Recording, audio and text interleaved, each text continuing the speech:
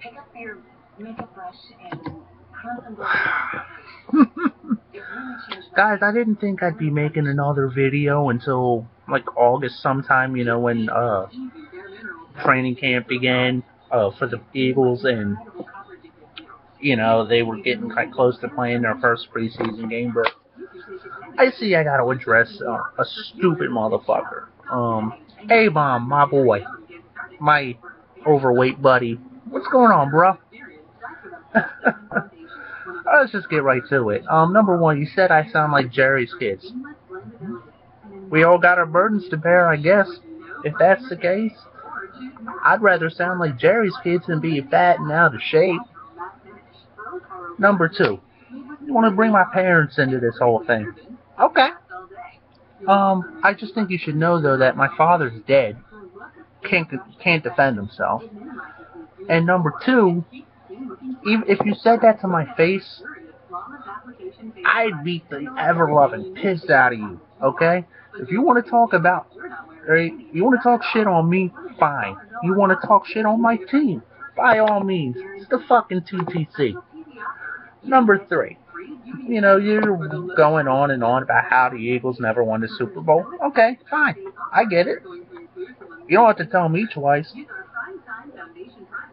But that's all you got. I mean, yeah, okay, that was a bad example, because I guess that's all you need. Whatever. Alright, my bad on my part. But let me tell you something, son.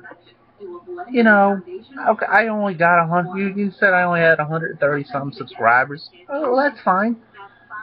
You know, because I don't do this for subs and numbers, okay? It's just one person. Just one person views my fucking vids. I'm happy, okay? Because I don't do this for attention.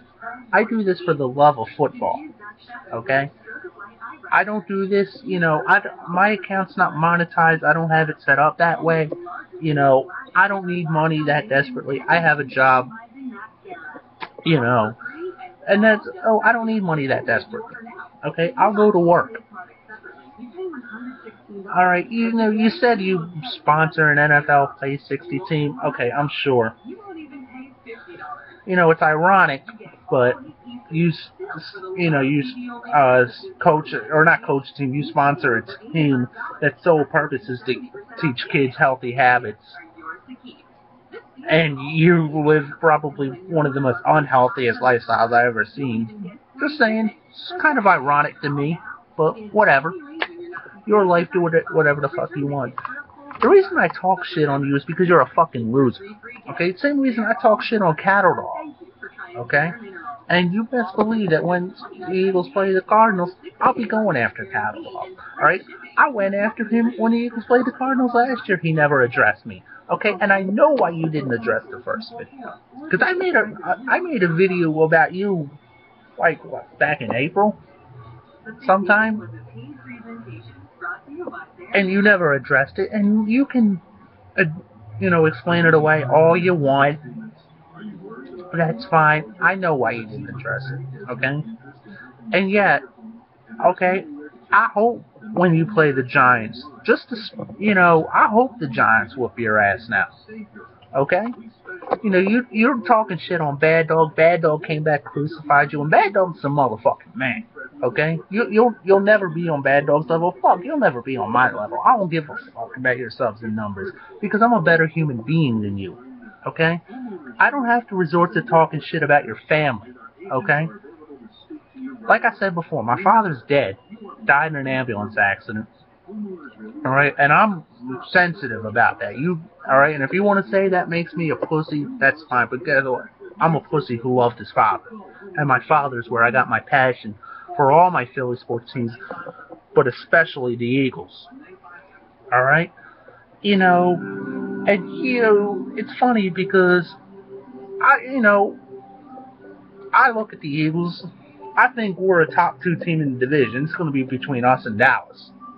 You know, the question is who's going to be the healthier team?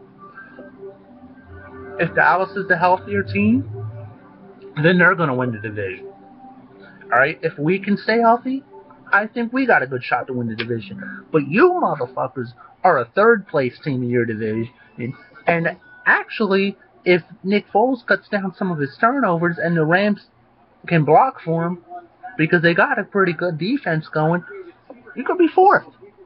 So, you talk shit about my team all you want. It's fine. It's cool. Like I said before, it's the TTC. But leave my family the fuck out of it. Leave my family's name out of your mouth.